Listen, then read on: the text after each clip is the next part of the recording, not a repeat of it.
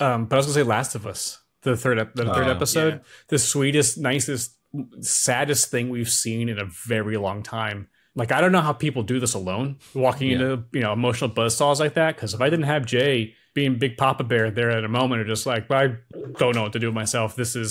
I could do it by myself, probably. Cool. All right. Thanks, everybody. It's been nice talking to you.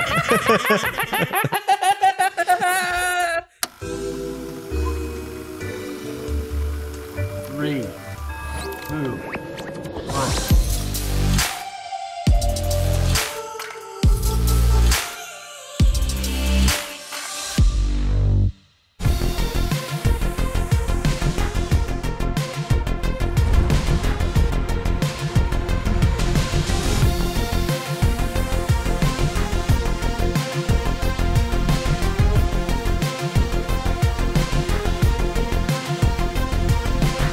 Hey everyone, welcome back to the Reactorverse Podcast, brought to you by Passionfruit. I'm joined today by two incredibly entertaining people in the space that I've followed for a while now. I'm very happy to have them here. You may have seen them on our Doctor Who episode of Crossing the Streams, but they're back now one-on-one. It is Jay and Adam from pReview'd. Hey! Why, hello everyone. Thank you guys so much for being here. Thanks for having us. Yeah, I've been following your channel for a little while now. Obviously, I see you in my recommendations and on the J2O reaction compilations. I always love seeing you pop up in there. But ultimately, what got me sort of onto you was my good friends late to the party and how much they would gush about you two. They're just really big fans. So I was always like, kind of like, I gotta check these guys out. If they say they're good, I know they're probably good. Yeah, we like to foster a healthy rivalry. With the two of them. Yeah. And also there may be a running joke on the channel that we are them one level Inception down, or vice versa. Right. Like we're gonna get the kick and wake up and be like, oh we're late to the party. Yeah, I know you guys had a really great match with them on Settle the Score a while ago. Everyone should go check that out if they haven't already. Oh yeah, that's right. Thanks for promoting our loss. Yeah. Oh yeah, we did lose. Yeah, we did lose. It was a good game though. It was a fun game. I haven't forgotten. Gotta get the rematch in there. But you guys have been at this for a little while now, and obviously you have a big story to tell in terms of like your experience with it and the transitions you've gone through with the channel. So I kind of want to cover all of that. But as we always do, we start from the beginning between the two of you, which is how did you two meet? Jay, do you want to go first? Yeah. I don't know. You seem really excited, but I'll go. Adam, we met through a mutual.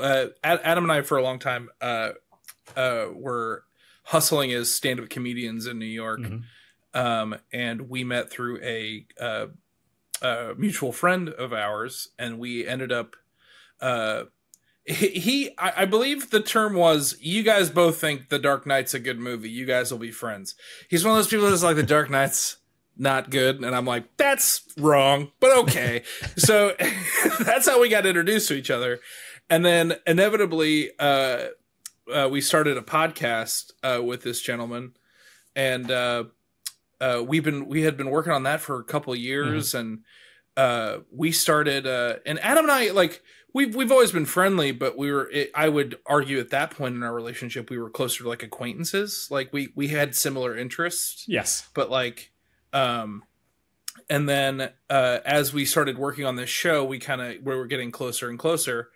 And then, the podcast had a very similar vibe to Reaction. It was about like movie trailers and talking about what's coming out and stuff. Right. And so, Adam had the genius idea of being like, well, this is similar to this. On YouTube, people are making reaction content. Like, we could make this reaction content to promote the podcast in this other space. And then Adam and I realized that we really liked doing it. And the podcast just kind of it ran its course. And it got to a point where Adam and I were both like, hey, we're gonna keep doing this, and they're like, okay, that's fine. And so yeah, and honestly, that's what's been kind of fun about our content is that, like, we run the one of our tent poles, like statement wise, is like internet best friends. Mm-hmm. And like Adam and I have been slowly, but like people are like, they've been best friends forever. I'm like, no, that's the magic of it. We've been becoming best friends with the channel. Like, so it's been kind of fun to watch that evolve as well. Did I miss anything, Lashy? No, you didn't. You did a good job. From my perspective, when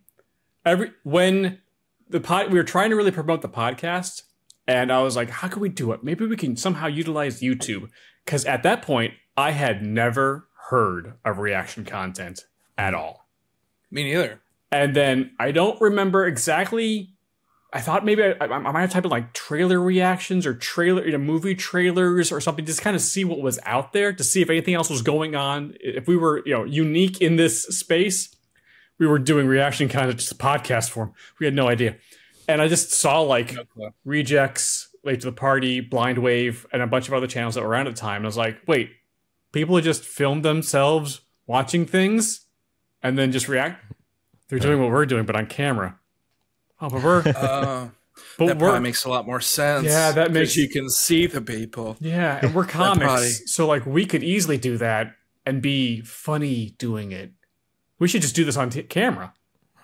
Right. So like, yeah, when Jay and I started... Because there was 4 of us, and then we would just... Because the only camera... we used my old iPhone and a dangling lav mic that was just... sometimes the boom is just gets to the top of the frame. And it's like, okay, the quality, because a lot of people, back in, this is 2016, beginning of 2017, it's like, so, there was a lot of good tech out there, but it wasn't the stuff we have now. And people were just doing it with what they had, and it was okay. It didn't matter like how good your tech was, it was the content that was yeah. And so we're like, we can do this with a cell phone. Okay, great. There's no barrier to entry. We already have the technology right here out in front of us. And so when we were pairing up and we would do different pairs, every time Jay and I were paired together, I was like, this is it. We're really good at this. The bit in the bap. Yeah. It's like, And then when the podcast fizzled, you're like, hey man, I think there's a path on YouTube. I don't know what it is. I don't know if we'll ever get there, but it's possible. And nothing else seems to be working. So you want to keep trying to try this? Yeah. And it started as we wanted, like, really the mindset was like, in the entertainer space, like and in the actor and stand-up comedian space, there's a value to having a social media following. And I was like, I'm not really good at Instagram. I'm good at Twitter when I remember it exists. I was like, if this is a way for us to build a following that would, come to a stand-up show or something, like, then that's cool. And then the more we did it, the more I was like, oh, this can be it. This scratches the itch. And then COVID happened. And then we had a lot more time to make stuff. Right. And then it became our jobs. Yeah, I mean that's like the usual trajectory of like how this thing goes. It starts as the hobby, the passion, then it turns into like, oh, there's actually a thing we can like sort of depend upon for a while now. When you got started though, you mentioned like the iPhone and like that sort of thing. Was there any sort of significant technical learning curve jumping from the podcast to like the video aspect of things, getting on YouTube? I always wanted to use the green screen. Because when I was watching these channels and learning like what reaction content was and what people were doing and stuff like that, everyone had a nerd wall behind them. Everyone had like kind of what Jay has now. I don't know what you're talking about. His shot, but Jay, that accumulated over 8 years. When we started, we didn't have Well, I don't have trinkets behind me. But I'm a trinket person. I have many trinkets. They have trinkets. And the peaches have only made that worse. They have enabled my trinketry. Is that a word? I think it is now. It is now. Yeah. So like I didn't want to we needed some type of background to like inform like the shot or what have you. And like kind of I wanted to stand out from everybody else because everyone had, anonymous nerd stuff behind them. We had none of it. So like, well, since we were thinking ourselves as kind of like mystery science theater. Well, why don't we just do it in a theater? Okay. I know green screen because I was shooting sketches and stuff. that utilize the green screen.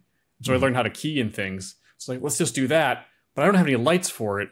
So we were just hanging a green sheet and using floodlights and just using and room light. We didn't have lights.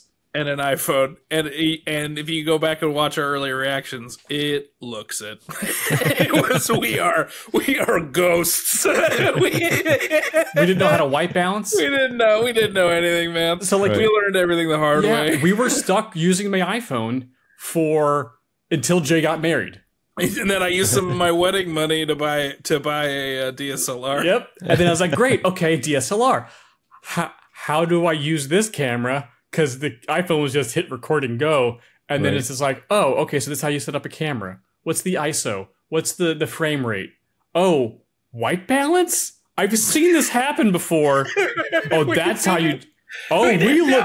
white balance. We look so different when it's white balance. Oh, light has a temperature? Oh, my God. And then we started earning a little bit of money on the channel.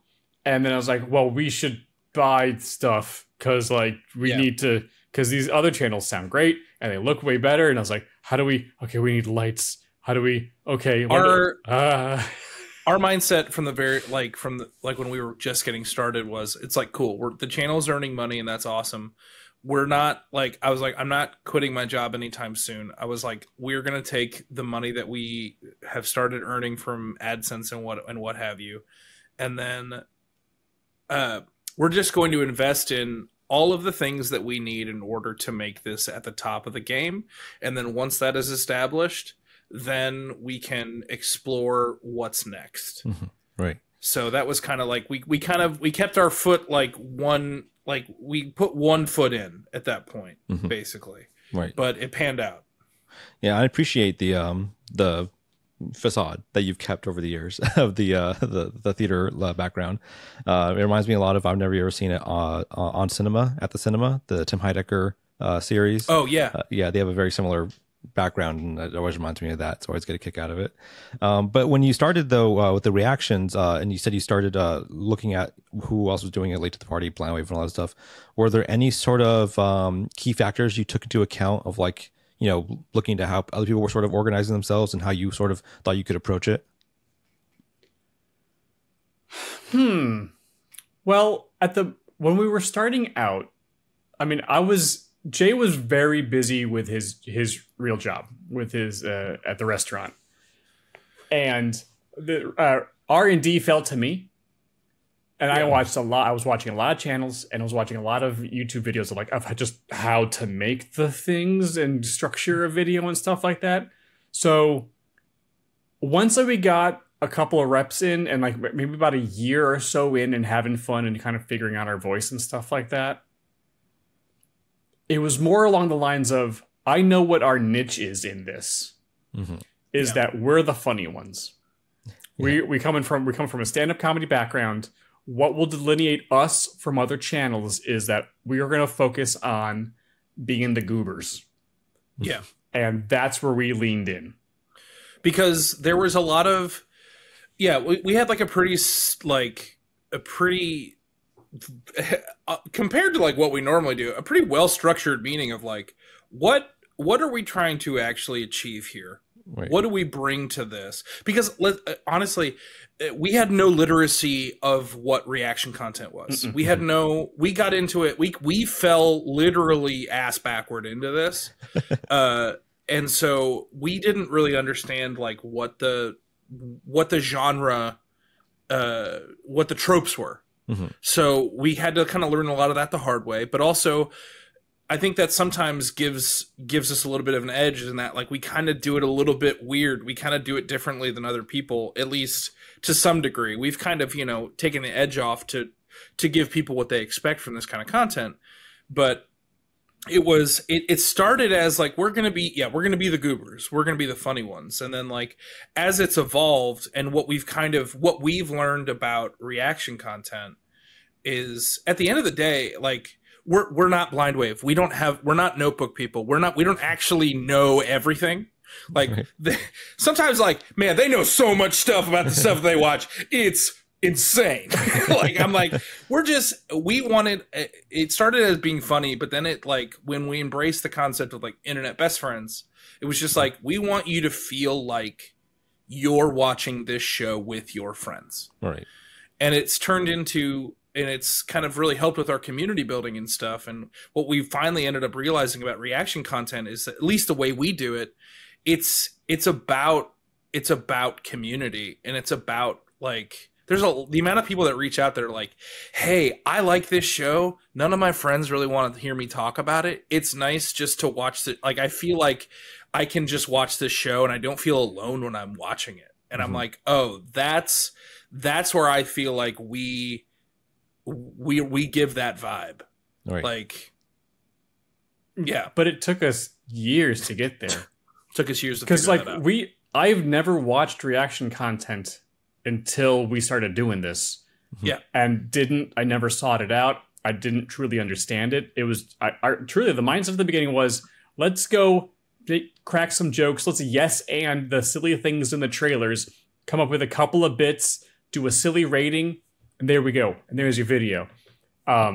And it got us, a little success. Like, we were growing, decently fast. We got 1,000 subscribers in the first year, and I was like, I never thought we'd reach that number. That's insane.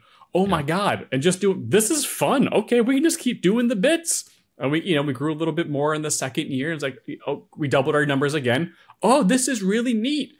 But it wasn't until the pandemic started in March of 2020 when everything stopped and we couldn't do trailers anymore. Right. That we're like, well, we still want to do this. We don't know what to do. We kept, we were paying attention to all the other channels, and all the other channels were doing show reactions. Like Game of Thrones and other things that were going on at the time that was so long ago, I don't remember. But like, so we did Tiger King. So yes, I do most of the editing, and I was like, that's a lot of work. And I've never done that before, and I don't know how to edit that. So let's just do trailers. That's easy. I can knock that out in 40 minutes, and let's just keep going. But like, nowadays, those just you can stopped. do it in like 15 minutes, Slashy. It's actually spooky how quickly you can do a trailer reaction. I'm so good now. Also, got a much faster computer. 10,000 hours. Yeah. But when Jay's like, maybe we should just do Tiger King. It just dropped. Everyone's talking about it. I was like, I guess I'll learn how to edit for YouTube, how these things work on YouTube, and the long struggle of how to get past copyright and how that whole thing works starts. But it was as we got through Tiger King that the comments of people really kind of starting to be like, hey, I've enjoyed your trailer reactions and stuff like that. And we started doing some gaming network or gaming stuff, and it's like, oh, that was all fun. But like, the community kind of started really snowballing right around then. Because we've always said we wanted to foster a community that was in on the joke.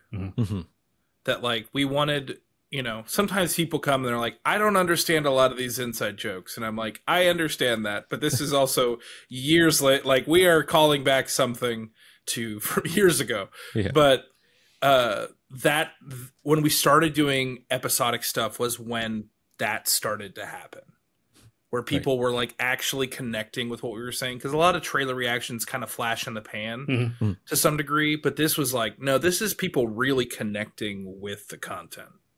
Totally. And like you said, approaching it with a sort of comedic stance because of your background in stand-up comedy as a unique flavor to it, obviously. How does that translate, though, going from stand-up to like sort of like this sort of like slightly more improvisational aspect of accepting the material, and like you said, like yes-anding it to keep up the sort of energy and pace with like also digesting what you're saying?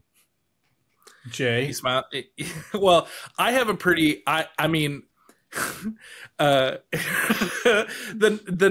nice way of saying it is that I have a pretty extensive improv background as well. Like, I trained at UCB and at the Pit, and I've been on some house teams for short form and stuff like that.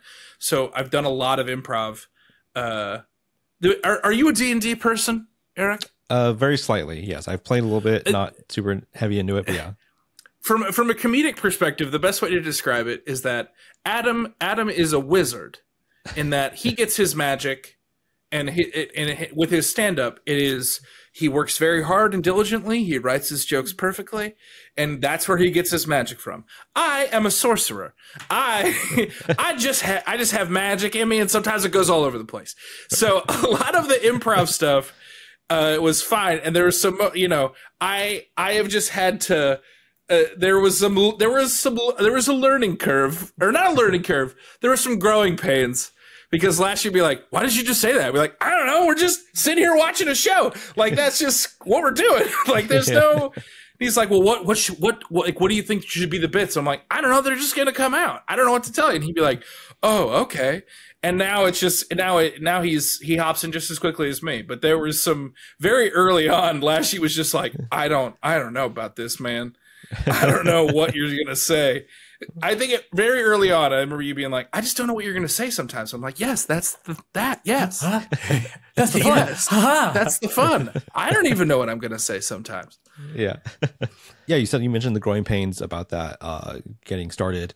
I spoke to Adam Lavick from Heroes Reforged about this. They have a team of 3 people who all lived separately when they were starting out in those early years of reacting to trailers like yourself. And they mentioned how the obstacle was, when a trailer would come out, they'd have to get in their cars, go to someone's house, go film, get back, come bring the footage home, edit it, so on and so on. And it was really a struggle for them to sort of stay on top of that hustle that they wanted to be a part of, to stay in the sort of the zeitgeist of it. Yeah. Did you guys have any similar experience sort of staying on top of that and coordinating those things? We were very lucky early on. We got real lucky because Jay, I've been living on the same street in New York for a very long time now. And when we were just starting out, Jay moved, and he ended up moving 7 blocks away. I live 7 blocks away. He could just walk. I lived a 10-minute walk. Right. So the amount of time, it became a running joke on Twitter. Be like, oh, surprise, like I just got home from taping and now Spider-Man dropped. Got to put my shoes back on, because I would just hoof it up there and be, it's we got. I would argue that is a factor that is a large factor into our success early on. That I don't think we necessarily quantify a lot. There's just like there was an ease to making content for a while, because honestly, like I was head serving / floor managing a restaurant, right. And so like I was working like 50 hours a week. It was just kind of brutal, which I know doesn't sound like a lot, but in restaurant world, it's an eternity. Oh yeah. So I only had so much time, and I would just like we would go up in the mornings and the afternoons and tape, and then I go to work. But because I could just hop up, it was no issue. Mm-hmm. I mean, now that I've got the kiddo, and now that I moved a little bit farther away, it is a hurdle. I can imagine that would be a big hurdle for them. Mm-hmm. But we are very fortunate in that, we are very fortunate that we get to focus on this full time. Right. So, the commute's no fun, but at the end of the day, we're still getting paid to watch TV. You know what I mean? So right. It definitely takes the edge off. Yeah. Yeah, it was difficult, I guess, for them, particularly here in LA, when yes, like a 5-mile drive can be like a 45-minute drive, depending on time of day and traffic. But when you were watching, like in the early years, the trailers, everything that you were going for. You didn't just cover, say, the big temple stuff, which was like something a lot of people did. They would just cover, Marvel, DC, Star Wars, stuff like that. You covered sort of everything under the banner of film and television. Was there any sort of criteria or approach you had in terms of finding those trailers and curating what you're going to watch, particularly for the things that didn't have sort of like massive marketing budgets behind them? Okay. Before you jump in, Lashley, go ahead, Jake. Yep. All I will say is, Eric, this is going to be the second in a continuing theme of Chaboys learn their lessons the hard way. Go on, Lassie, hit me. So, this is between the beginning of 2017 and 2020, mm-hmm. and because I was the one doing a lot, all the R&D and the deep research and trying to get that YouTube lore and how to figure out the algorithm. What does it want? What does it need? And the thing it needs just needs content. We just got to keep feeding the beast. So I thought what the draw of our content is, we're going to be the funny ones. So I mentioned it before, like people will watch us. We'll watch anything we watch just to see the bits because it doesn't matter what we watch. We're still going to just riff off of it. And the lower budgeted trailers, the better, because those are the ones that have like the weird stuff in them. The jank is there. It's like, oh, there's some good things we can talk about in bits and like funny things and what have you. And there are some of the funniest things that we did before we started doing TV stuff was those movies you've never heard of. Yeah. In fact, we coined the term backtracing of trying to just search for random trailers just to make content off of a movie called Backtrace. I couldn't tell you what it's about. Like, remember, it's freaking horrible. It was so bad. We're like, oh, well, from now on, if we ever like are reaching to do a trailer, it's like, wait, is this backtracing? Are we backtracing for a trailer right now? Because we don't. Well, specifically because we for literally an entire year, I think it was, put out an episode every day. Mm-hmm. We put out a trailer reaction every day. So it got to a point where and we were textbook, before we really even understood it, textbook burning ourselves out. And we realized that it was like, backtracing became almost a 4-letter word because I was just like, are we backtracing right now? Like, do we need to put this out? And we realized that that the algorithm would respect like quality over quantity, if that makes any sense. Right. So we kind of had to start like being a little bit choosier about what we ended up doing. Mm-hmm. Well, and we were burning ourselves out. we needed a break. Yeah. Was there any sort of after that year you said of going through a video every day, was there a sort of a precipice where you felt that burnout? You're like, okay, this needs to sort of change for our longevity in this space. I mean, if I remember correctly, because we started doing, we thought we were going to be so slick and started playing games too and do some gaming content before we realized that's why you need separate channels. Mm-hmm. So we were trying to do both, and we were just shooting ourselves in the foot because that's not how the algorithm works. Or we didn't know at the time, but we learned the lesson. We also just didn't understand that the Venn diagram of people who like reaction content. We thought that there would be some crossover with game content and reaction content. There is not, apparently. Not really. So we kind of, I don't know. We slung a lot of paint. And then like once we actually took a second, Lashy, we're coming up on this next month, or this month, I suppose. It'll be 4 years since the pandemic. I know. Is that wild? It's wild to me. Yeah. Feels like 8 years, but also 2 weeks. It's very upsetting. Yeah, I mean, it really came down to like we had to learn so much, like, again, the hard way, that like by the time it almost like it's hard to quantify the process because like we were just at it every day and it just kind of slowly evolved over time. Right. Yeah. Well, I mean, we got to the point where like I think both of us didn't want to say it to the other person of like, I want to stop. Like, we can't do this anymore.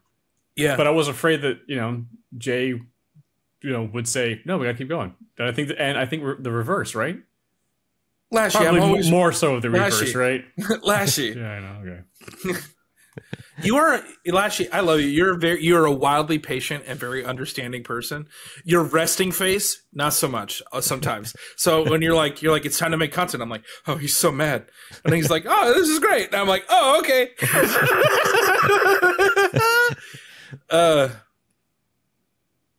Yeah.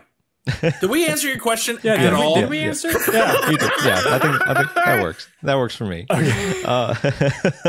But within that, though, obviously you did the trailers for several years up until the pandemic, as you mentioned, when things shifted. But in that time, you also began the crowd work videos. That was, again, harkening back to your stand-up sort of background. And you mentioned community being such a large aspect of this. What has those videos done for you in terms of sort of bridging the gap between yourself and the audience?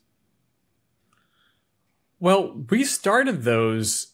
We kept, because when we started doing television shows, we got a lot of comments, and some of them weren't the best. But we were just sitting back like, we're just cracking jokes and having a good time. A lot of people don't understand that's what we're going for.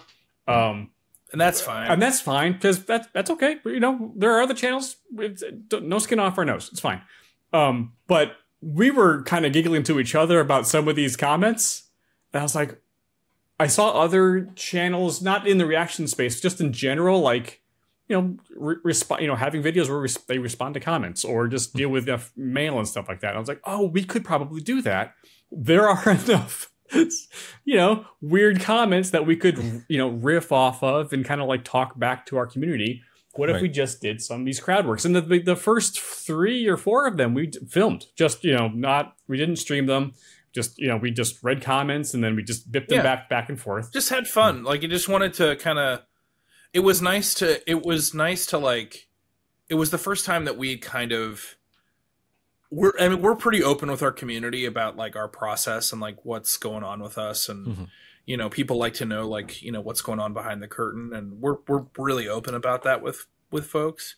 And that was also the kind of like, the crowd work videos were the ones that like, we started building the lore of the actual channel. Right. And that was when we kind of saw our Discord community start to like really grow and become more vocal. And the Discord community like kind of started building its own sense of like self, the joke. Yeah. Own sense of self. Yeah. They were in on it. Right. And so like, you know, that's the crowd work is when we kind of started figuring out like what we actually wanted to do. Right. If that makes any sense. And that's why those have become our live streams, because like they're kind of they're where we just get to, you know, do silly stuff and have fun. Yeah, absolutely. Yeah. And we got streaming computers during the pandemic. And I was like, oh, wait a second. There's not a ton to do right now because, you know, everything's been thrown off because of everything. We could just, this is easy content, and we can just talk. We're very good at just talking. We just have fun. So we can just talk for a couple hours on stream. People do that. So hopefully that'll translate. Yeah. Because I started streaming in the middle of the pandemic, and I always just viewed it as community hours because it's just the easiest way. It's like, hey, there's so many of you on Discord. I can't always talk to everybody. Like, I can't respond to everything, but like, you know where I'm gonna be. And then that just, it kind of became my, like, I really love streaming.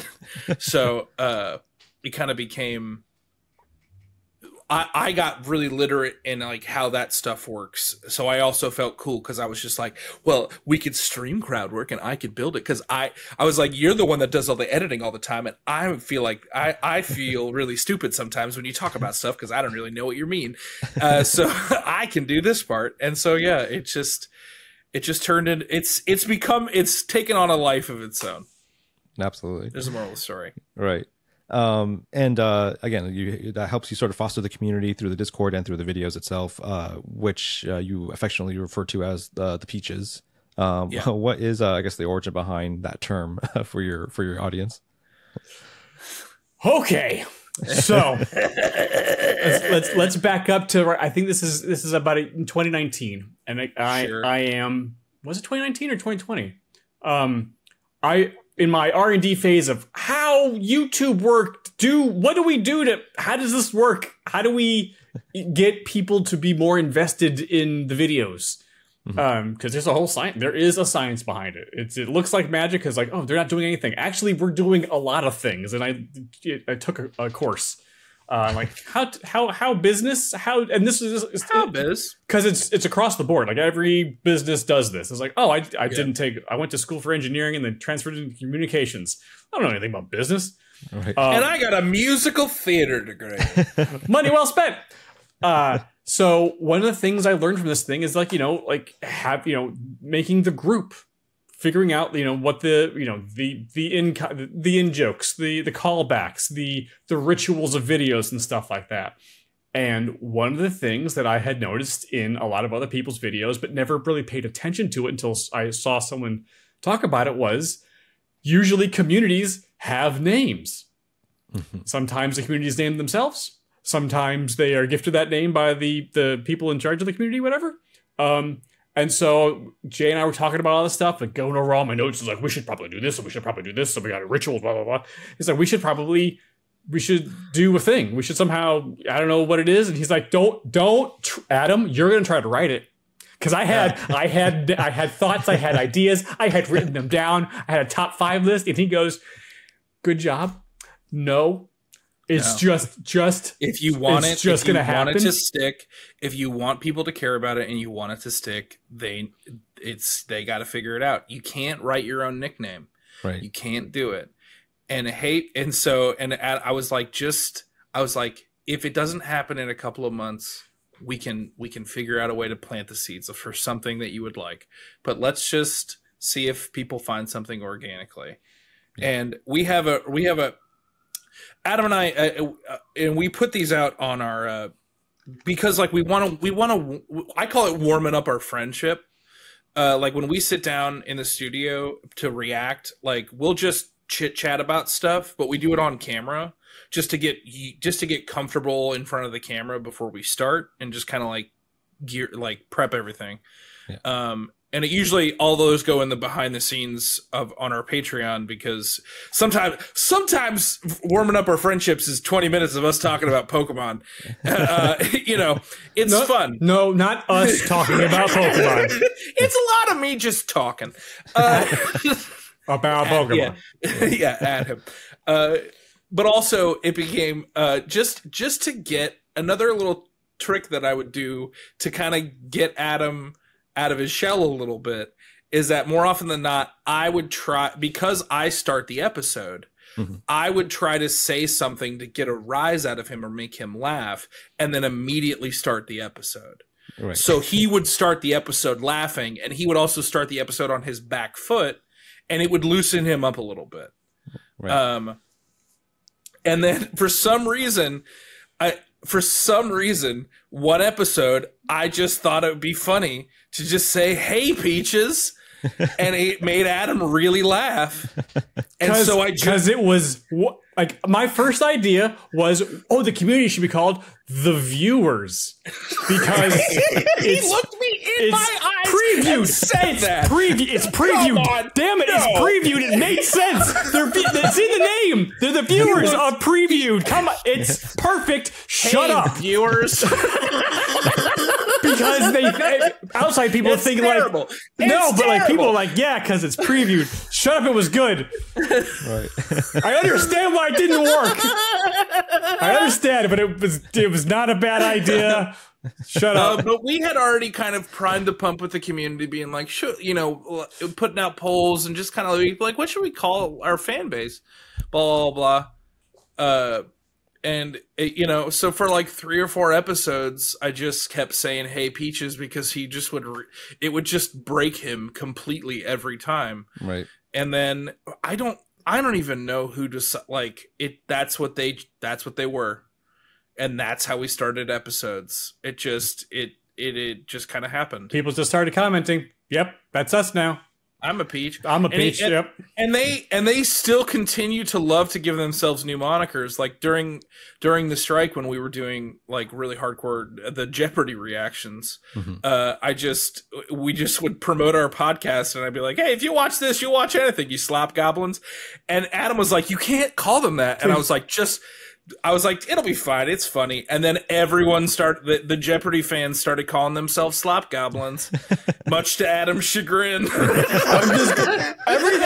Everything is said in jest, but there are some times when Jay says a thing, I'm like, I hope no one takes that the wrong way. Yeah. So far, no one has, but I'm always getting a little like, I don't know. I hope not. But they haven't. I know. I am aware. Yes, we are. I know. Slop goblins. a bit much. I'm aware that one pushed it, but they liked it. They liked it. They still call themselves that, so it's fine. Yeah, it's fine. Yum yum. I mean that's how it goes, though, right? You know, like the sort of beauty of this stuff is when it sort of naturally formulates, and it comes to fruition just through the community reciprocating that sort of genuine expression of interest and passion behind you two as the face of the channel. Yeah. And getting into that, so you carried that community into, as we talked about, the pandemic, which was such a huge shift for everyone across the space, on camera, off camera, in many ways. But you said that gave you the opportunity to do more movie reactions or TV show reactions as well. That sort of shifted your interest in the channel of like how you sort of approach the content. What was that transition like, I guess, for you getting into the long form reactions when you had been so ingrained with the short form reactions of the trailers for so long? I mean, it was a matter of survival. Yeah. I mean, we tried when the lockdown started in March of 2020. We're like, okay, well, thankfully Jay is only 7 blocks away, so he can walk to me, so he doesn't really have to be around people. So that, as long as we were, just isolated by ourselves, great. And then, we had a couple ideas of like, we could go back and do some trailers from our childhood or, some of the favorite stuff that we never saw before because, or the trailers that came out before the channel existed. And that worked for, we did stuff for a couple of weeks or so. And it was like, this is going to go on for a while. I just had a feeling this is going to last a while. This whole little trailer thing isn't going to work this trick isn't going to work very much longer. We need to figure something else out. And Jay's like, we should probably do the TV shows that everyone else has been doing for a while. I go, okay, well, I guess we'll figure that out. But thankfully, well, I know it's a weird term to say. I appreciate you giving me the credit for that idea, but I don't think it was me. I think you were the one. No, dude, you're the one that said, I've already watched this. Adam, you need to watch this. This is insane. Yeah. And I've watched most of your other interviews with other reactors, and I know a lot of them have also said the same thing. But I think it's true across the board. The pandemic was really good for us. Because it allowed us to have the time to learn how to do the thing. Yeah. Right. Because Jay was, as he said earlier, working 50 hours a week at a server job. At that point, I was aggressively unemployed because restaurants went. There was no like work from home. It was like, I'm sitting at home. I need something to do. Right. And before the pandemic, I had a bunch of or a handful of part-time jobs. I was able to pay the bills with, which was good. But I had more time to tinker and do things and edit and all the little things. But now with just time, I was like, oh, this is perfect. Now I can actually just sit here and figure out how to edit, figure out how to start a business, figure out Patreon, figure out all the things that it seemed like these channels figured out a while ago that we had just literally not had the time because we were trying to create content and survive in New York City. It was very hard. But now that we were forced to do something, it's like, great, we have the collective time to figure this all out. And I mean, because we had Tiger King, and then we did first, and that hit like gangbusters because everybody watched it because that was the first thing that dropped really when the pandemic hit. And then, and then there were a couple of shows that were already in the pipeline on Netflix during the summer. I think, was it like Jupiter's Legacy, or was that the next year? No, that was next year. And Umbrella Academy. Like there were a couple of things that dropped that in 2020 that were all going to come out that were already shot before everything went kaput. So it was like, oh, this is good practice. Okay, boy, this is really hard and it's taking a lot of time to figure out how to, the scheduling of things and the editing of things and the rendering of things. Like, sweet Jesus, rendering on an older computer. Like, this is so hard. And there's lots of trial and error of how do we, because we have a background, so I have to render everything once before I even start editing because everyone else, not many other channels use a green screen. So like they just, it's like, everything's fine. Or some people just, are filming themselves on like OBS or something. So they already have to buy the clip. So it takes hours for it's like, geez, okay.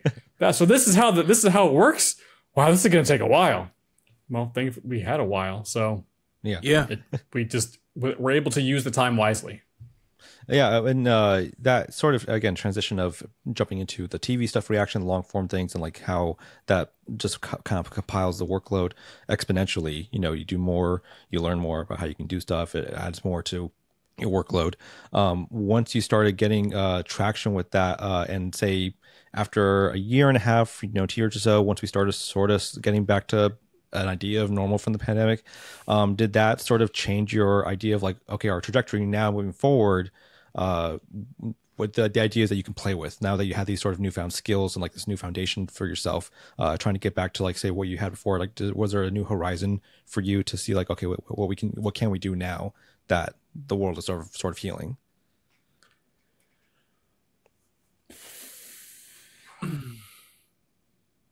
I have to be honest, my frame of reference as to like life going back to normal is so, the time dilation, I think something happened to us mentally, because I was like, when the pandemic was over, and then my brain immediately went, is it over? Yeah. Some would say no. It is. Yeah. But I mean, I don't think we ever really looked back since then. I mean, like the big change for us was, I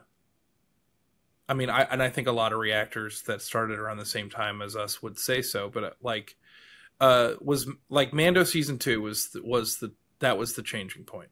Right. Mando season 2 into WandaVision and Loki season 1. That was when we realized this was actually going to be like, this is the new norm. Yep. This is our new normal. And also, that's when we launched our Patreon, and that completely changed the game. We for the longest time have had the mantra, we're not going to, and this is the one thing I tell people specifically when they ask us about Patreon and whatnot, and all sorts of everything social media. Do not don't give your audience something until they are clamoring for it. And that we waited to start Patreon until there were enough people being like, hey, I would like to see this whole watch. You guys, hey, you like we started Patreon against our will. Like that's where and because people were like, hey, like this took off, like people really got into this. I'm like, yeah, because we waited until there was enough. Sometimes you have to wait for the demand. Right. And so some people be like, you guys took forever to get a Patreon. And I'm like, yeah, but then it was actually something people wanted. And then once we got that up and running, and I'm very honest, I have to say, and I'm speaking mostly for a lot of what Lashy's labor on this, but I am wildly very proud of our Patreon. I feel like we offer a huge ROI for what it is, and I think it's. And that's why we don't do a lot of sponsored stuff, because I'm like, just go to Patreon. I was like, we can control our product there. Right. But that kind of change, when the transition into being full-time content creators is still something I'm wrestling with, if I'm being honest. Mm-hmm. It's tricky. And and being your own boss is tricky. And I think our flavor of it being tricky, Lashy, correct me if I'm wrong, is that sometimes we go a little too hard. And we do a little too much. Well, yes. Because we're still pushing our limits. We're still going plus ultra sometimes. And we just don't exactly know when to stop. Because we are kind of worried that it might go away at any time. Yeah. Right. Because this ride is great and we really enjoy it. But we exist at the pleasure of mega corporations. Yes. So the landscape could change. But to Jay's point, it took us a while to figure out Patreon because we didn't know what to do. No. We didn't. What content goes on Patreon? I don't know. How do we? I would just do how do you do a watch? What's the heck's a watch along? I don't even. How do you put a time code on a thing? Right. It's all it was such a long process of figuring out how Patreon worked. Looking at and researching other people's Patreons of what are they offering? Can we do that? Boy, we don't have that much time. It's just the two of us. okay, so we guess we can do this and that and this. And like, well, the process takes a while. Right. And thankfully we were able to figure it out and figure out a workflow and, make it work.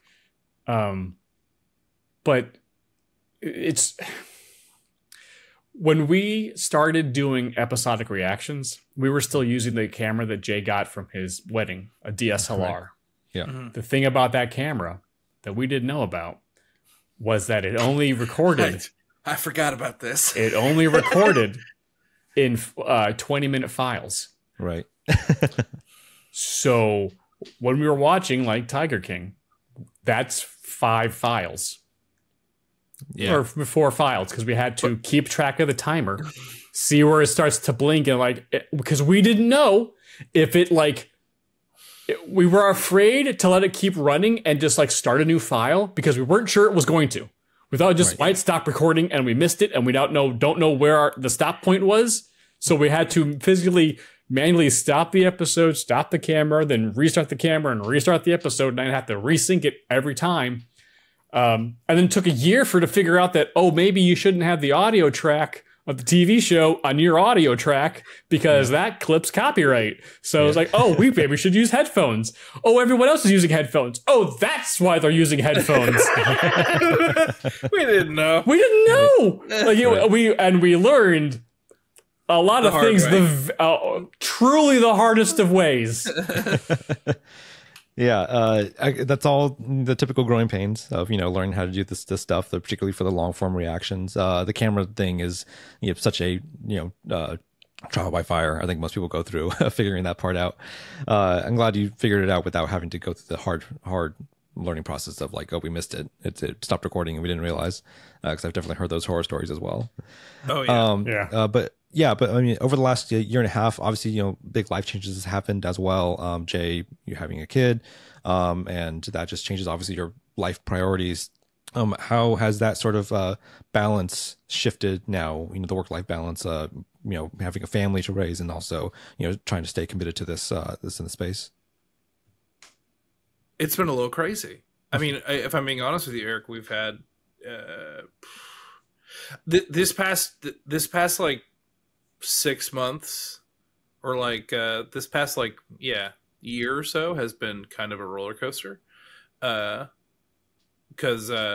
in the summer we my lovely son joined our family, and he's just the cutest and the bestest. Don't roll your eyes at me, Lashy. I can see you. And so I was on I will say this. We were very fortunate timing wise in that my son decided to arrive when there was a little bit of a lull and stuff going on from a release schedule. We took a little bit of time off, but also nobody was really missing anything. Because normally if we're not covering a show people want, we hear about it. Right. But we weren't really hearing about anything. I was like, dude, I took a month off for paternity leave. This is great. Everyone's understanding and awesome. And then the strike happened, and I'm a member of SAG. So that put us in a very, particular, situation where we had to kind of revamp everything. So it's been a lot of life change. I feel like now we are getting to a point where we are finding the new normal. We're just kind of we've just kind of stumbled upon it now. I mean, correct me if I'm wrong, Lashy, but it's been catch as catch can for a while. I have never heard of that statement before. Catch as catch can? I don't know. Look, whether or not it's a statement, it's fun to say. Okay. And I would argue it's fun to hear. Okay. I think so. I mean, the weird thing is, we have now technically been doing this this is year 8. We started in December of 2016. Has it been that long? At the end of this year will be the completion of year 8. So we're in year 8 right now. 4 years of doing trailers and figuring out, how to do all that only for the pandemic to hit, realize we have to switch gears and like, okay, we have to survive and keep doing this thing, which we really, really enjoy and are having a good time and finding success on. We have to switch up everything we've known and change drastically and learn this whole new skill set. Okay, great. Actually, we're really good at watching longer form things and cracking jokes and making callbacks and, coming up with bits that last for some people far too long and we should just shut up and watch the show. Yeah, some people really hate that we talk, and I'm like, this is our whole thing. This is the whole thing. Like, if you don't like, I understand not liking it, but why did you need to write this? Like, why does every video like this? I'm like, I don't know, man. Maybe it's our style. like why is there paint? I don't know, because they should be statues. I don't know. It's because I'm a painter. I don't know what to tell you. I don't know. So like a year learning how to do reaction content, and then the second year of the pandemic kind of being like, okay, now what can we do? Oh boy, we almost lost the channel twice that year. Uh-oh. Yeah. And then into that third year of like, okay, I think we finally kind of figured this out. Oh, Jay and Kimberly are pregnant. Okay. Big changes on the horizon. Great. Okay, baby comes out. We are stretching now. We're streaming and doing game content, and we started. Let's just add in a live action role playing game stuff. Sure, why not? We love Critical Role. Let's do it ourselves, and we can handle everything, right? And the podcast. You forgot the podcast. And I forgot about the podcast. And put out a podcast every week. We haven't skipped an episode. We haven't skipped. And then the baby comes. Great, life-changing stuff. Okay, but we're figuring this stuff out. We got a handle on things. We kind of know what we're doing. There's some good shows coming out. Okay. Oh no, everyone starts hating Marvel. The SAG strike hits. We can't do anything for months. We'll do Rebels, I guess, and maybe an Invincible when it comes out. And Jeopardy. No! And Jeopardy, and we have the slap goblins. Yes, the greatest idea is Jeopardy. The best idea I've ever had, Jeopardy. Everyone loves it. Don't forget Jeopardy. And so then the strike finally ends. Jay moves a little farther away, so he has got some more space for his family. It's now March of 2024. I was like, okay, the strike's over. There's a lot of shows coming out. Marvel seems to be making some moves. Star Wars is kind of in a weird spot. There's a lot of really good indie stuff out there. I'm like, Amazon's killing it. Netflix is the Avatar show is fantastic. We're only on episode 3. We're having a great time. Yeah. One Piece was great. Like, there's a lot of Arcane's coming back later this year. There's a lot, some other. Is it really? Yeah, later this year. Oh snap! There's a lot of good shows coming later this year. It's like, okay, and we started to like realize like, oh, maybe we should go back and get the shows we missed. Like, I don't know, like Daredevil's gonna have a new season. They revamped it, so like hey, we could go back and do the Netflix Daredevil. That's canon now, and it's also been a long time since we've. Yeah, I don't really remember it. So like I finally feel like knocking on all the wood that we have. I don't even know what you're saying, and I'm knocking on wood. We have a much better sense of what we can do safely on the channel. So we've gotten dinged a couple of times. We're like, hey, well, we're never touching that stuff anymore. We hit the stove a couple of times. Like, yep, we learned the lesson. We're playing it. See you later, Animaniacs. Get out of here. Bye. We'll see you on Patreon. I don't know what's going on in the future with your stuff, but I don't think we're covering it on YouTube because we're not losing the channel over it. Right. No. So I finally feel like we have a decent understanding of what reaction content is. Finally. Yeah. And we can finally start actually being like, hey, I feel like we're intermediate reaction content now. We're not beginners anymore, and there's clearly higher levels to achieve. I don't know how Blind Wave does all those shows. They have so many shows. I want to do that many shows, but it would kill us. It would kill us. I'd have to Clockwork Orange you, dude. Yeah. Yeah, man.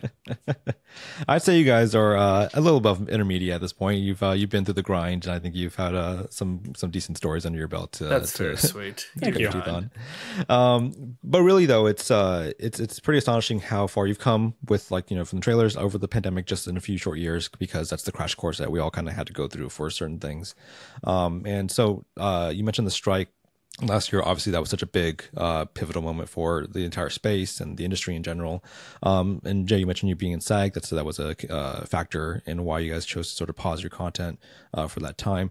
Could you give us a sort of a behind the scenes sort of process of like how you guys approach that in terms of the conversation of like, how do we, make this decision and what's going to happen moving forward if and when it does end? I mean, for better or for worse, I mean, it wasn't exactly a choice exactly, in that me being a SAG member, I had a union rep that I could talk to, and I was given pretty clear guidelines on. They took a look at our content and they took a look at what we were doing, and they were like, here are the guidelines from, like, you're on strike, you're in SAG, hello. You're on strike. Here's from a contract perspective, here's what's kosher to do, and here's what's not kosher to do. And so we just figured out a way to make content within those guidelines. Fortunately, like televised animation, game show, live stuff was not under that umbrella, and so we just kind of made the best of it. It wasn't.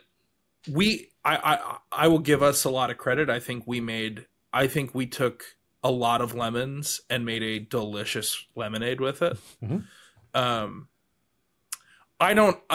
On a personal level, I'm not 100% sure I agree we should have been lumped into that. But, I am proud of my union for striking, and so I supported them to the best of my ability. Right. But for me, I was like, I feel like reaction content is more about connection, and it's more about, helping isolated people feel connected to a product. A lot of people are really searching for community when they're watching reaction content, and I feel like we can alleviate that. I didn't necessarily view it as promotion per se, but I understand that was the line, and so we made the best of what we could. So absolutely. It was on a personal note, it was really difficult for me because I felt like also everyone had an opinion, Eric, on what we should and should not be doing. Right. And it did take SAG a while to get back to us, which was a little bit frustrating in all honesty. But so we were kind of in limbo for a while, which was really scary because I just had a kid and I'm like, well, did my whole business go away? Because we just had a child and I'm trying to get back up to speed. Right. But all of that being said, and I am actually very proud of how we tackled it, because it could have been a circumstance that would be very easy to despair. Yeah. And there wasn't a lot of that from the two of us. I had a lot of my own personal baggage because I felt like my status was personally dragging us down in that regard, and that, like, we missed Ahsoka, dude. Like, right. And I know that sounds like, out of context, that sounds wild, like a wild thing to say, but for when you're in this business, that was a huge deal. Yeah. That was a problem. And I felt like I was like, well, we're missing the biggest show of the year from we're missing Reactor Christmas, and it's all Jaybird's fault. Awesome. Cool. Time to feed my baby. I'm not sure what, but it also, much like how the pandemic kind of brought us to like a new, brought us this new concept of what we wanted to make, the strike did kind of the same thing for us, but in how we wanted to make it. Yeah. If that makes any sense. Totally. Like we had to seriously take a hard look at like what the future of content was going to look at for us. And it made us a much stronger content creators. Like we had to think outside the box. We had to make some weird choices, but also that affected like how we were looking at the future of going things forward. It's like, okay, great. Well, if we can hire some editing staff here, we can put out, like, for the past, like, since the strike ended, we've been, for the most part, putting out an episode a day, which I know we said earlier burned us out. But now that we've got this process down, it's like, we can be going through this old stuff. There's a lot of opportunities we're missing here because we had to leave our preconceived notions of what we should be doing. Right. It kind of opened up our opportunities a lot more. And yeah, Adam was I felt really bad about it, and he was really kind to me about it, and I really appreciate you. And we made it happen. But yeah, it was wild. Yeah. Yeah, I mean, I was obviously, paying attention to you guys and all the other channels that were, making the decisions about how to approach that as well, particularly for the ones who weren't in SAG and had to, sort of infer what was the best practice to do, at that time. And then, again, we go back to the community aspect of things. Did you feel that sort of support from the community in terms of being transparent, as you say, trying to inform them about what was the plan between you two? I'll be honest with you, Eric. We wouldn't have survived if it wasn't for them, and that is a grandiose, emotional statement, but it's also facts and figures, numbers situation. Mm-hmm.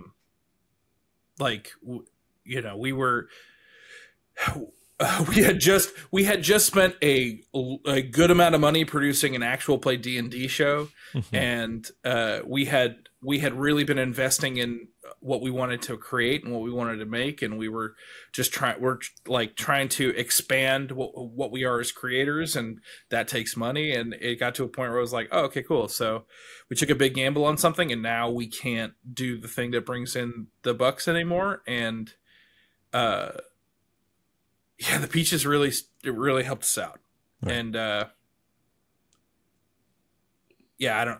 I'm not sure what we did to deserve that. Sorry, I'm getting emotional about it. It's just really cool. They really helped us out, and I'm not sure we did to deserve it, but they're awesome. Sorry. Yes. You know who you are. You know who you are. It took about 3.5 weeks to hear from SAG. Because here's the thing, to take everyone back, we had just done a crowd work. Mm-hmm. And it was our best one. We pulled out all the stops. Oh man, we were like, cool, we got all these graphics made of what we're gonna be doing. We got a whole roadmap for you idiots. You're gonna love it. And we brought our A game. It's our best crowd work, and it means nothing. Yeah. the timeline of events. It is Jay. We had just finished filming our actual play D&D show, Bonus Action.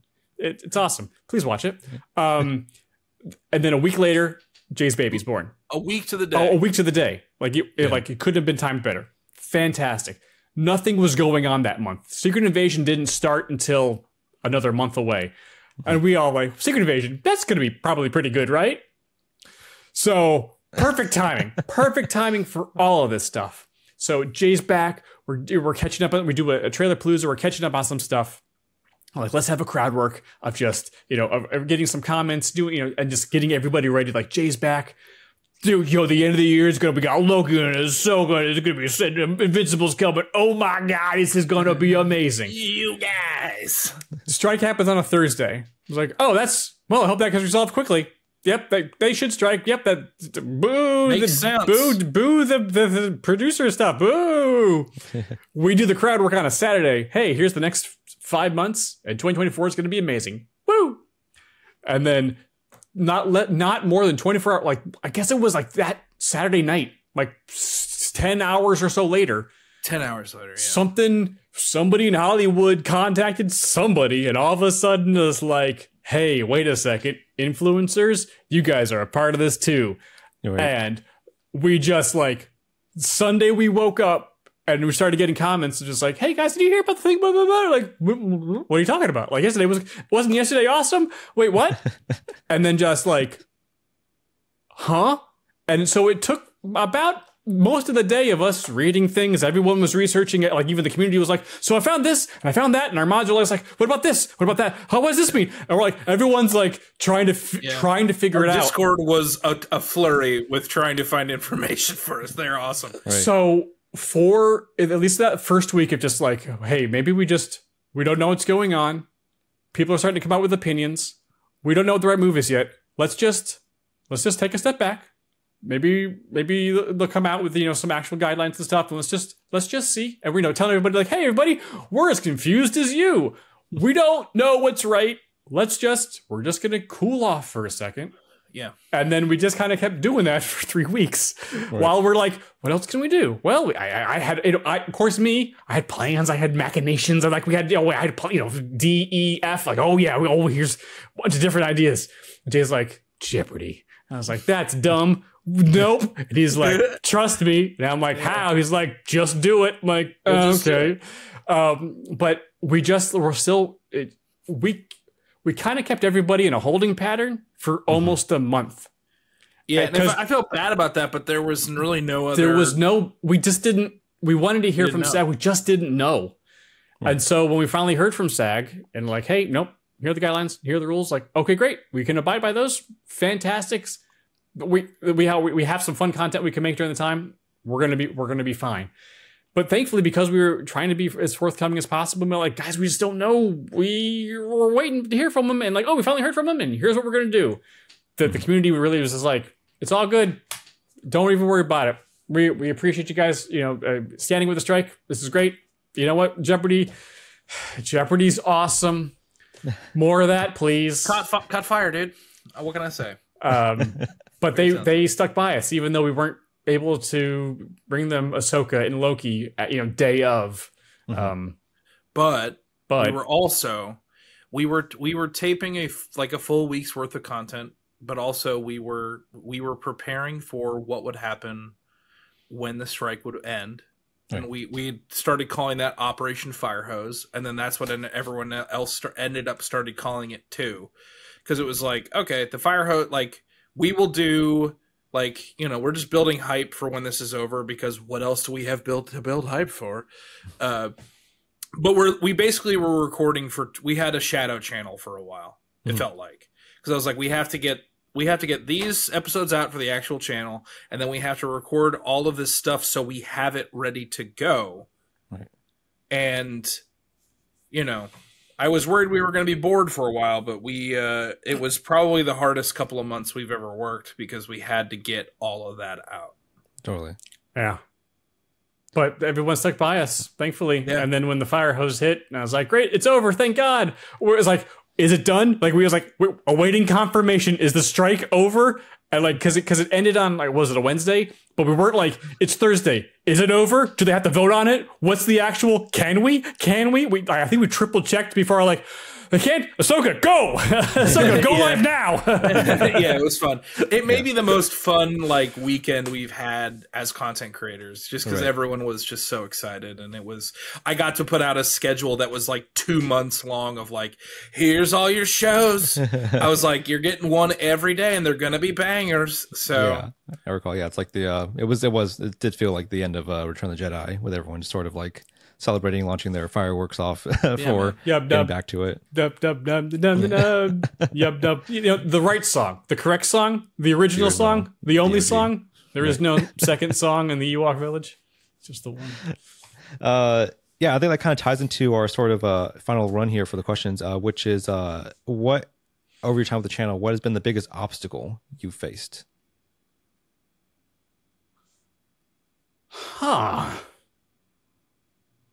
Or at least the most consistent obstacle. Copyright. That makes sense. I mean, I'll just speak from a the content. Yeah, the content going out obstacle has definitely been navigating copyright, because there are no, and for anyone who's watching this is like, hey, I want to do reaction content. What are the rules? Man, I don't know. It's not written down anywhere. It really isn't. Yeah. Everyone's got their own variables in their head of like what is and what isn't allowed by their own trials and tribulations. But like, we were out just, going out there trying our best and doing things, it got hit copyright. It's blocked. Okay, no problem. I can, massage things and re-edit, blah, blah, blah, blah, blah. But it's like, oh, it's up. It's fine. Oh, we just got a copyright strike. Oh, we just got, yeah, our Arcane episodes just got nuked from orbit. Yeah. And, the fact that these copyright strikes can come out of nowhere and they don't have to give you a reason and there's no recourse about them. Like, I don't even know what we did wrong. How do I learn from this? I I can't. I can't. So we don't do that anymore. Okay. So like, it has been. That is the scariest thing, because really, truly, just a mistake that we don't even know that we're making could just wipe us out. Yeah. Thankfully, we haven't touched that fence in a long while, Yeah, but it's still like okay. we are still looking for the fence. I would say the biggest hurdle from my perspective, time, just because there's only, I mean, this is something we're grappling with, is like, there's only, it takes as long as an episode is, if not, with plus give or take like 10 to 15 minutes to make an episode. There's really no way to make a reaction video faster. Right. There's no way to speed up that process. It is what it is. So there's only so much time that we can make stuff. So time has been an issue. But for me, I think it's the unpredictability and we do our best to like stay ahead of what's going to do well and what's not going to do well. Yeah. And there are some sure bets, but they're few and far between. It's just some things that we, like we were behind the times on some things, but then like we were the first ones to do Invincible, and that paid off. We just don't know. It's difficult because in an influencer space, I hate saying that, but that's, I guess, what it's called. But in that space, from like trying to monetize and try to be, good business boys, as we say. I'm not sure that's what I don't think good business boys would say good business boys. No, they wouldn't. But in order to like, foster like, sponsorship relationships and things like that, like stuff to, maintain and keep the brand going, it's kind of hard. I hate being in the place sometimes that people are like, hey, we want to sponsor this. How do you think it'll do? I'm like, your guess is as good as mine. The whole point is that we're seeing it for the first time. It might be the best episode we ever see. It might be bad. I don't know. I don't know. And that's tricky. Yeah, being at the whims of not just the algorithm, but also just like the reception from yourselves and the audience. Yeah, it's many factors to consider for that. And my next question is, how do you feel you've grown personally over your time with the channel? I've gotten much better at communicating with Jay and others in my life, because what we have done and what we are continuing to do and hopefully build into the future is the hardest thing I've ever done in my life. And Jay is my work husband. Like, you're welcome. Like this is a relationship that has been building on camera, but like this is hard. Like interpersonal stuff of just we're two individual people like hanging out, watching stuff, but like it's, things are hard. Our normal lives are going on. We have trials and tribulations of our own that we have to conquer, deal with, things to get over. Like there's so much to do, and also just be buddies, and also how to be good business boys. How do we do a thing we never went to school for, and we are learning as we go, and like hope I don't mess this up, because kind of everything's a little bit on the line right now. This is the most fun I've ever had, and I am living a version of my dream I didn't even know was possible when I was a kid. Yeah. But I have had to grow and change and learn new skills that I never thought I would have to in order to achieve and maintain this dream. Mm-hmm. That's a good answer, Lashy. Thank you. I didn't even write that down. Thank you. Still a sorcery point from you, Jay. And yeah, enjoy. Twin spell. I wonder if I said the exact same thing. That's really nerdy. For me, how have I grown? I have learned, for me, it's been a lot of personal stuff. I have learned to, how do I phrase this? I have learned that it's a lot of my growth during this has been a lot of learning to accept and love myself for who I am. And it feels weird. We try to be as authentic emotionally and as authentic as possible during a lot of this stuff. And it can be very vulnerable from time to time. And I have learned to accept that I've become a lot more emotionally strong and and comfortable with my own emotional vulnerability. And I've also just become, I feel like, Lashy, I've become a lot more decisive. And I from time to time, I'm from the Midwest, so I can be a little bit of a people pleaser. And I have stopped being that way. Yeah, because I said so. You know, I walk around the studio just pointing at things and saying no, yes, no, and yes. No, but just I have more of a fundamental understanding of what I would like to put out and what I would like to, what about our content I like and what I would like to resonate with people, and making sure that's what we do. Like Preview'd started as like two comedians doing reactions, and for me it's turned into like helping people who like find community through the things that they like. Right. And that's what's important to me now. Like the fact that like people are meeting, you know, their quote unquote internet best friends on our Discord, and like, you know, it really, that's what really means. I didn't realize that's what means a lot to me, but I've figured that out, and I love doing that. So now I figured, I was like, oh great, that's what I want to do now. Yeah, I think that probably ties into our final question for the main part here, which is beyond any financial or monetary value, what would you say is the most rewarding aspect of the channel for you? For me, it's that. I mean, the amount of people that reach out to us and say, you know, hey, and it happens on my streams a lot, and it happens we get a lot of messages all over the place from that. The amount of people that are just like, hey, your guys' videos got me through a really tough time in my life. That's it. That's why we do this. Like it isn't why we started. Nope. But it's how we're going to finish it. And that's what means the most to me.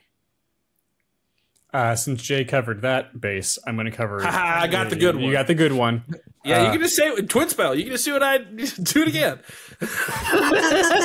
Counter spell. Oh, don't. Yep. Take it away from me. I love the fact that we have been successful in creating a space where a lot of people are safe and feel like they can let their nerd flag fly safely. But also, like, we have created a community that's in on the joke. The fact that we can go through the comments and just see people ripping into me for a silly thing I said that Jay teased me for, and then the audience is coming in with their own versions of stuff.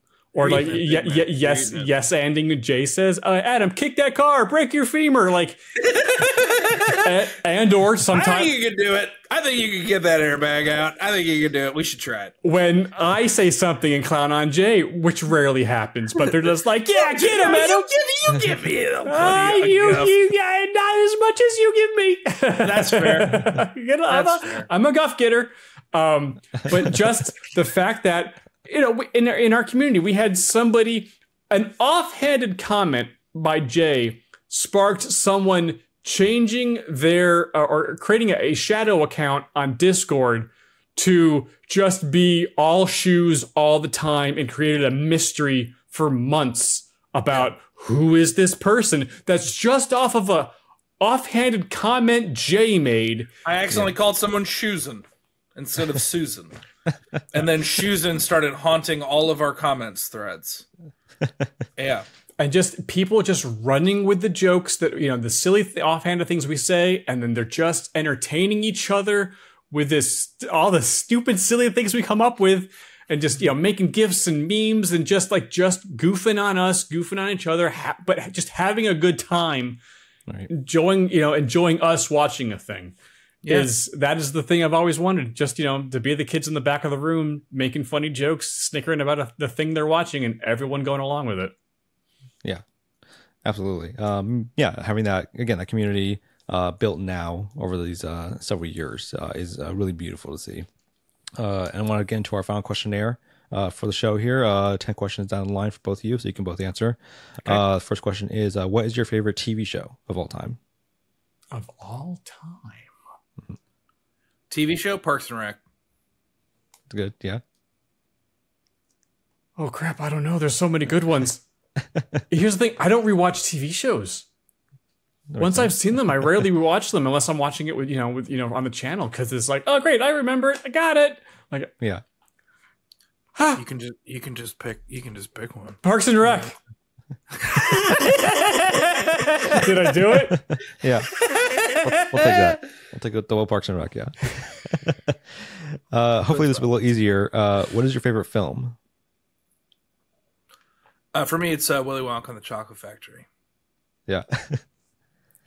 Oh no! I mean, I know it's hack and they called it out in Gen V, but like it's Star Wars, man.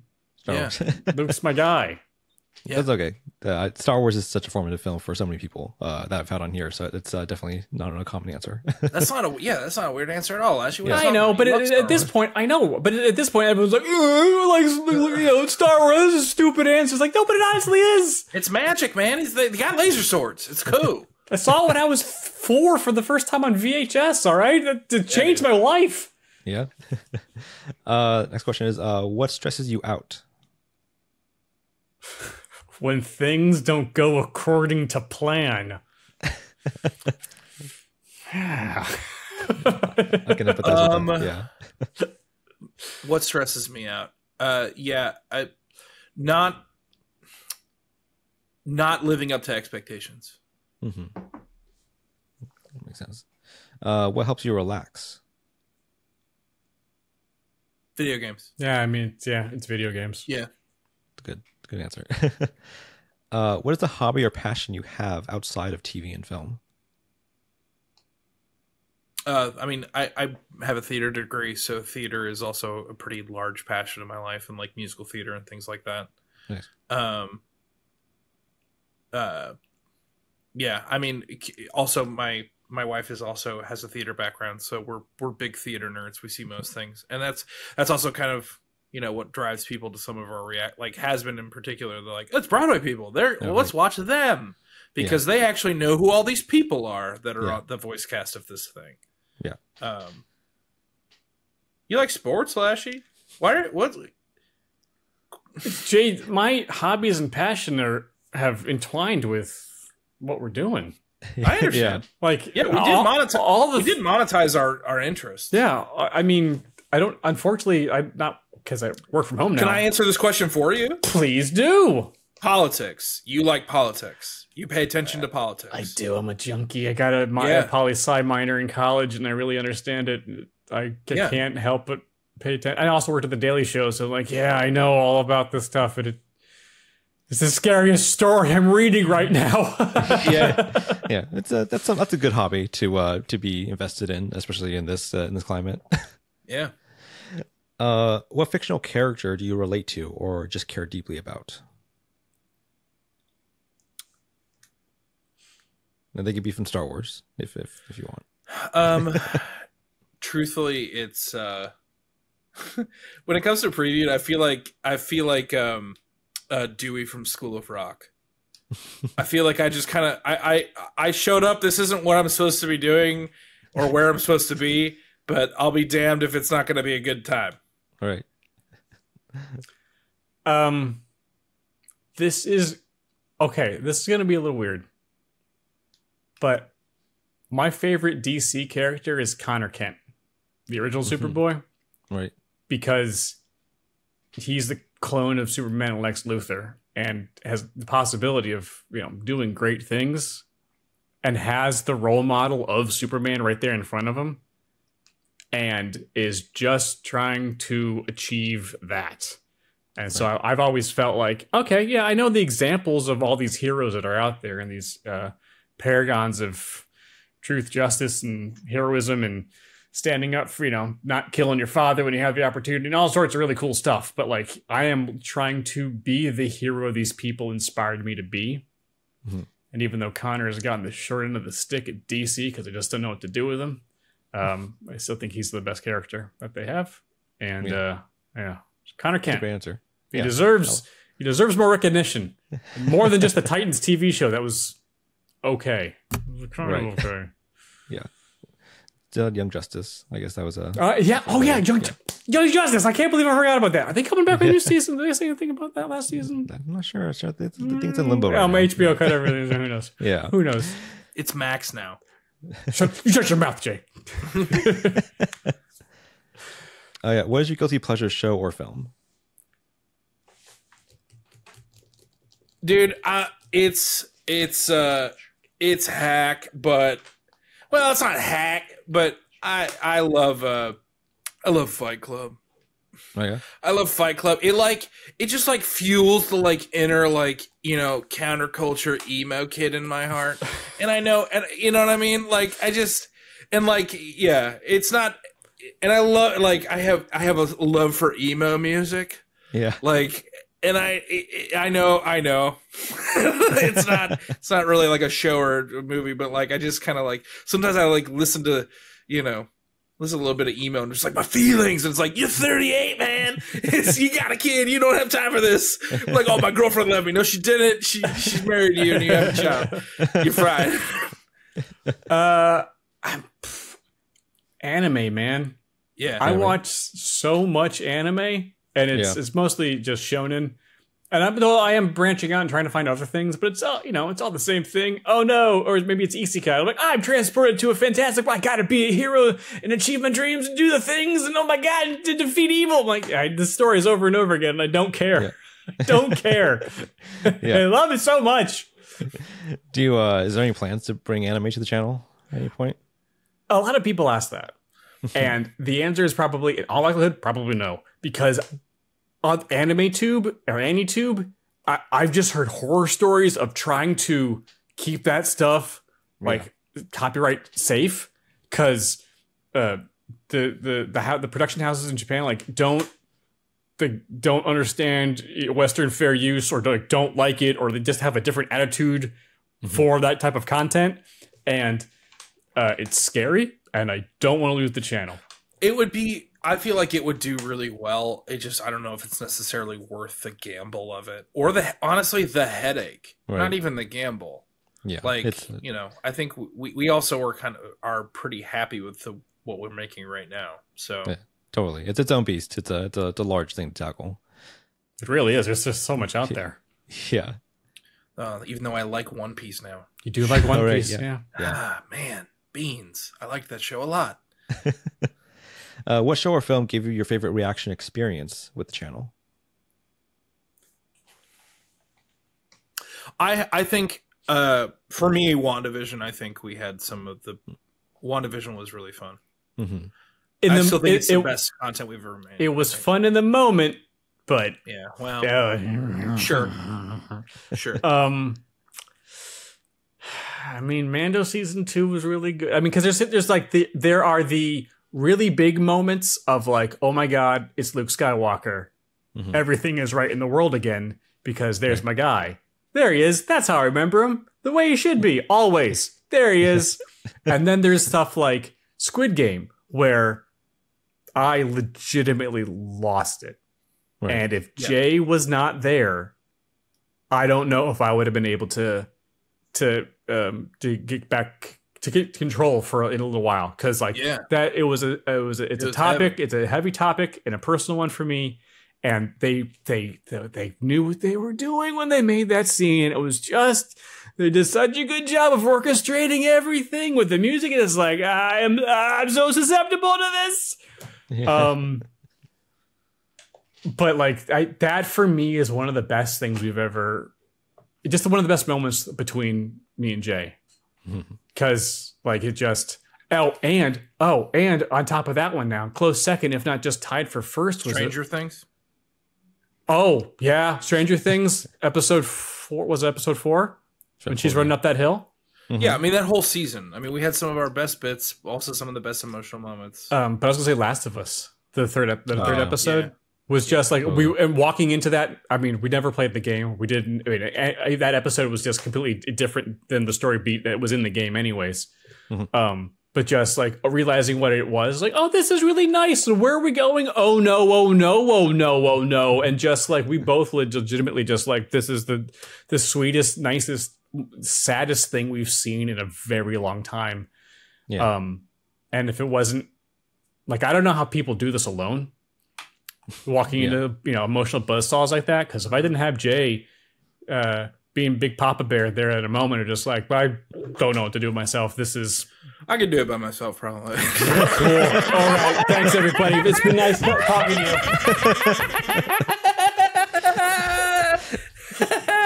you. Wow. You know I love you. Not so sure anymore. Counterspell. What show or film do you wish you could erase from your memory and react to on camera for the first time? Oh, react to on camera. Yeah, not just flat out. Yeah, react to, again, on camera. React to on camera. That's the thing. We try. We only just started trying that again because we almost got nuked for doing a couple movies during the pandemic. So we haven't done any movies on camera really. But what would be a good movie to do? I mean, I think, if I may speak for both of us, I think the Avengers Endgame. I was about to say Endgame. Endgame probably would be like, if we could get that a fresh reaction on tape, like that's the hotness for as far as like what we bring to the table. Because that would be legitimately weeping as Cap stands there by himself, just like, well, I'll take the whole army on, and then he's like, no, on your left. And I was like, I knew they were all going to come back, and I knew they were all going to stand in a line somehow, but I didn't know how it's happening. Oh man, just so many nerd tears. But I mean, I was in the theater. If I was by myself now, like, I'm being so open in front of the camera and just kind of like being my authentic self and not being like, I'm in public, sit next to Amanda, I need to kind of be like, kind of cool and like just kind of, I don't want to like, like while with a bunch of people around me, like, okay, just silent. Oh, I cry. Not that I don't cry, but it's a little, it's a little bit more, like, silent to myself. This is okay. I don't want to share this with anybody else. But like, oh boy, ooh boy, that last 20 minutes of Endgame, yikes! Right. Yeah, I think I wish I could see everyone's reaction to Endgame. Honestly, everyone that I've spoken to. And final question here is, what advice would you give to your past self if you can go back in time when you first started the channel? This is easy. Okay. You're gonna fail, and that doesn't make you a bad person. Just just get back up, keep going. I have been a million different things. I moved to New York to be be a musical theater performer. Got really close. I mean, it was so close to Broadway. Didn't end up happening. I started doing film and TV. Awesome, great. Worked a good amount. Awesome. That wasn't really that satisfying, and the work wasn't really that consistent. I'm gonna start doing stand up too. Doing stand up, awesome. Going up places, being funny. It's not really working out. It's not really that consistent. I found just you'll find something, and this is what I have. This is not where I thought my life was going to end up as, but I'm glad that it did. Here we are. And honestly, I might be something else. Who's to say? You're going to fail a bunch. And that's cool, dude. Yep. The advice I would give myself in trying to not destroy the space-time continuum is just keep going. Keep going. Yeah. Don't quit. Don't quit. Do not quit. You have all the tools you need, and you have the ability to gain more tools that you don't have yet. Just keep going. And that's for everything. Just keep going. Just keep going. Yeah, the very, very poignant sentiment to end on, I think. Jay, Adam, thank you guys so much for joining us today. It's been a ton of laughs, which I was looking forward to, honestly, from this one today. So I appreciate that. Where can we find you online, YouTube, Patreon, anywhere on the social medias? Yeah, you can go to... Jay's very good at this. Jay, go. I choose you. First and foremost, the most important thing, if you'd like to join the Preview'd Discord server, it is discord.gg/preview'd. There's an amazing group of people there. If you're looking for your own internet best friend, if you'd like to follow us on Twitter or on Instagram, we are at pReview'd. You can find us there. And it's but also check out all of our other channels. We've got if you are interested in me and Adam playing Dungeons and Dragons, you can check out Bonus Action. All of season 1 is up right now, and there's some. If you want to see me be a dwarf, check it out. And Adam have emotions. Check it out. Also, check out our podcast, Fix It, where Adam and I it's kind of our writers room? Table. Writer's Room. Wow. Yeah. Sorry, my brain is turning into mush. It's all good, dude. Our Writer's Room podcast, where every week we fix a property of some kind. We are all the places, all the times. Come check us out. Fantastic. You can find us here at Passionfruit. If you're watching this on YouTube, please like and subscribe, all that good stuff. If you find us on the newsletter, please share that as well. We appreciate any numbers there, and we'll catch you on the next episode.